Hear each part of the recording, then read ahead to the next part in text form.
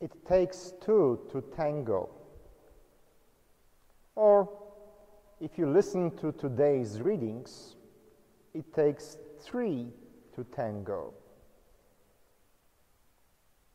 You see, no marriage relationship can survive if only one party cares and is involved in keeping that marriage alive.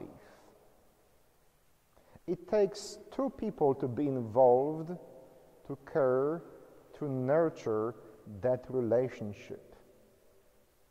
One cannot be married to herself. One needs someone else to complement me in order to create something bigger, something different. The same can be said about the church. It takes at least two or three to tango, to be a church. One cannot be a church on his own. One cannot say, I am all I need to be with God and to be Christian. It takes two, at least two, to tango the Christian church. This last 2 weeks, I have been wearing many hats. I am a priest and a pastor foremost, but I have also been dabbling with yard work.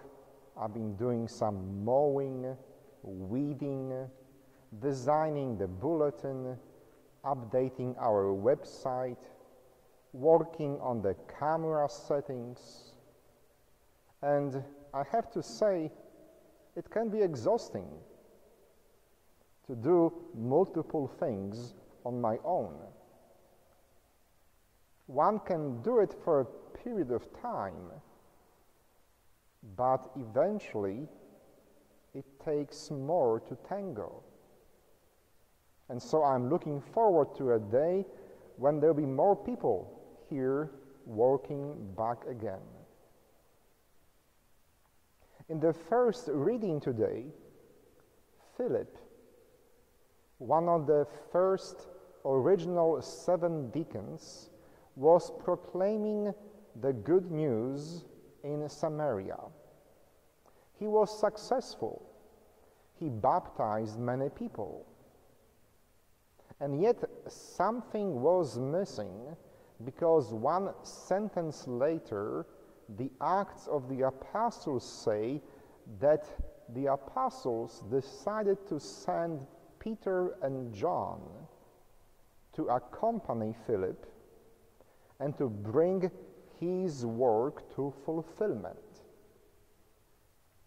When Peter and John came to Samaria, they prayed, and having baptized the people that first heard the message from Philip, after Peter and John came, they also received the gift of the Holy Spirit. And thus, the church in Samaria was born. Not only by Philip's action alone, but also with the assistance of Peter and John. It takes 3 to tango. In the Gospel, Jesus, right before his departure, says, I will not leave you alone. And then there is a sentence that is truly mind-boggling, because John in the Gospel says, you will realize, because I live and you will live, and you in me and I in you. And the Father will send you another Paraclete. Isn't this amazing? He lives in us, we live in him, and there is more coming. You see, even God takes three to tango. Even when God, in God's infinite wisdom, decided to enter this earth that God has created, God has decided to bring the work of salvation to completion, not by one person, but by three persons of the Holy Trinity.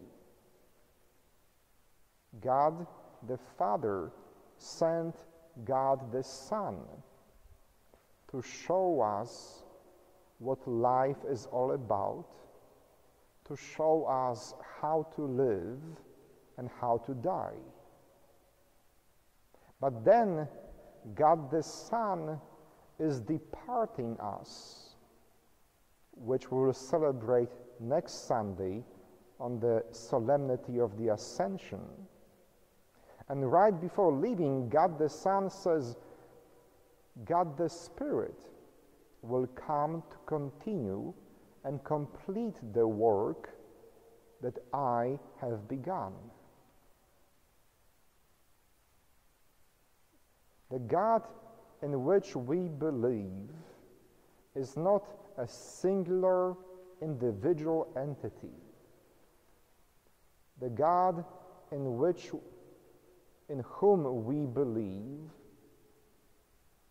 is a tango of three divine persons, dancing, loving, creating, and saving us together.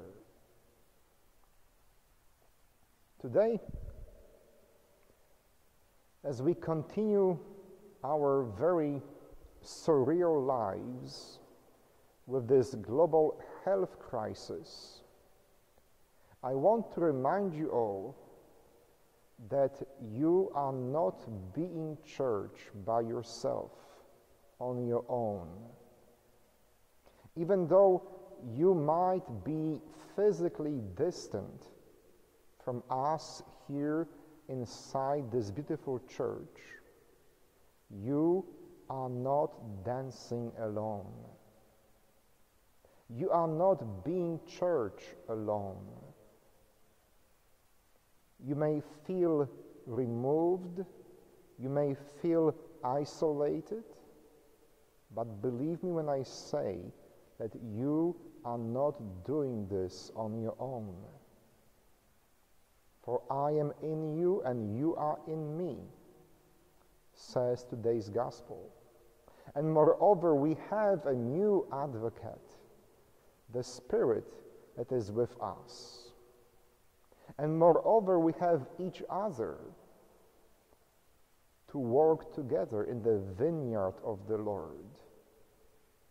Yes, perhaps we are physically isolating at this point, but we are not dancing the dance of faith alone. For to be Christian, to be the follower of Christ, it takes three to tango. Amen.